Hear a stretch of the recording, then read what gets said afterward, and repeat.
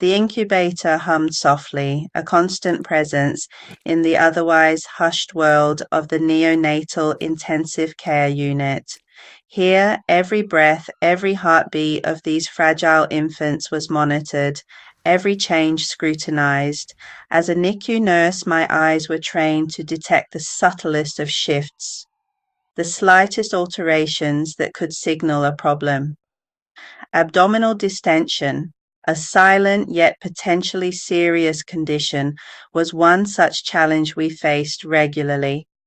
Babies, especially those born prematurely, are particularly vulnerable to abdominal distension. Their tiny digestive systems, still maturing, can struggle to process food and manage air intake. A visibly distended abdomen, often accompanied by increased abdominal girth and firmness, is often the first sign. This visual cue sets off alarm bells, prompting immediate and thorough assessment. Early recognition is paramount. We can't afford to wait for the baby to show obvious signs of distress. A delay in diagnosis and treatment could lead to complications, impacting the baby's already delicate condition. Every minute counts in the NICU, and our vigilance can make all the difference. Each shift, we approach these tiny patients with a keen eye and a gentle touch. We look for any changes in their abdomen, feeling for any unusual firmness or distension. We rely on our senses, our experience, and our deep well of knowledge to recognize the signs and act swiftly. The earlier we intervene, the better the chances of a positive outcome for these precious little ones. Abdominal distension can occur due to various reasons, such as necrotizing enterocolitis, intestinal obstruction, or sepsis. Symptoms include a swollen, firm abdomen, vomiting, and changes in stool patterns. Treatment often involves decompressing the stomach with a nasogastric tube, adjusting feeding practices, and sometimes administering antibiotics. In severe cases, surgical intervention may be necessary to address the underlying cause. Our goal is always to stabilize the baby as quickly as possible, ensuring they receive the best care and support. The faint scent of hand sanitizer filled the air as I reached for the chart, its pages filled with a meticulous record of the tiny patient's journey. Documentation in the NICU is more than just a bureaucratic task. It's a lifeline, a detailed narrative that helps us understand and address the evolving needs of our fragile charges. When it comes to abdominal distension, accurate and comprehensive documentation is critical. Every observation, every measurement, every intervention is meticulously recorded. We note the size and shape of the abdomen, carefully measuring its girth with a soft tape measure and noting any increase. The color of the skin over the abdomen is documented, looking for any signs of redness or discoloration that might indicate inflammation.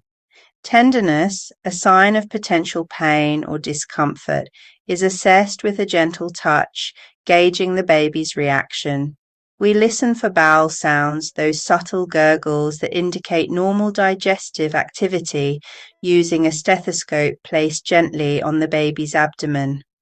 Gastric residuals, the amount of milk remaining in the stomach after a feed, are also carefully measured and recorded, providing valuable insights into how well the baby is tolerating their feeds.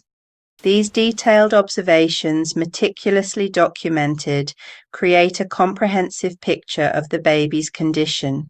They provide a clear timeline of the distension, helping us track its progression and assess the effectiveness of our interventions. This meticulous record keeping is vital for communication among the healthcare team, ensuring that Everyone involved in the baby's care is informed and working together towards the best possible outcome. The atmosphere in the NICU was always a delicate balance between calm efficiency and quiet urgency. When a baby presented with abdominal distension, our training kicked in, guiding our every action in a well-rehearsed choreography of care. We knew that prompt intervention was crucial to alleviate discomfort and prevent potential complications. One of the first steps was often to hold feeds. This allowed the baby's digestive system a chance to rest and recover, reducing the workload on their tiny gut. Gastric decompression, a procedure to remove excess air and fluid from the stomach, was another common intervention. Using a small, flexible tube inserted through the baby's nose or mouth, we could gently alleviate pressure and discomfort. Intravenous fluids, meticulously calculated to meet the baby's individual needs, were often started to maintain hydration and electrolyte balance. These tiny lifelines delivered essential nutrients directly into the bloodstream, bypassing the digestive system and giving it time to recuperate. Throughout these interventions, we remained vigilant, constantly monitoring the baby's vital signs, their oxygen levels, and their overall comfort. Every beep of the monitor, every fluctuation in their tiny chest was meticulously tracked. We watched for any signs of deterioration, any indication that the interventions weren't having the desired effect. Our hands, steady and sure, provided comfort and reassurance, a constant presence in their vulnerable world. In those moments, we were not just caregivers, but guardians, fierce advocates for these tiny patients fighting for their lives. The NICU, a symphony of beeping monitors and hushed whispers, was a testament to the power of teamwork. We were a cohesive unit, nurses, doctors, respiratory therapists, all working in concert to provide the best possible care for our tiny patients. When it came to abdominal distension, collaboration was not just preferred, it was essential. As nurses, we were the eyes and ears of the team, our close observation providing valuable insights into the baby's condition.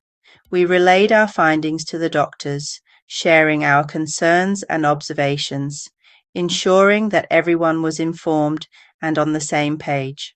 We assisted with diagnostic tests, our gentle touch calming the baby as blood was drawn, X-rays taken, or ultrasounds performed. Each test provided another piece of the puzzle, helping us to understand the underlying cause of the distension. Was it a simple case of immature digestion, or were there other factors at play, such as an infection, a blockage, or a complication from their premature birth? The answers, often found through this collaborative effort, guided the course of treatment. We were not just caregivers, but advocates, relaying the baby's needs, their responses to treatment, their subtle cues of discomfort or improvement. We were the constant presence at the bedside, the reassuring touch, the calm voice whispering words of comfort. In the NICU, collaboration wasn't just about sharing information. It was about sharing the responsibility, the worry, the hope for these tiny lives entrusted to our care.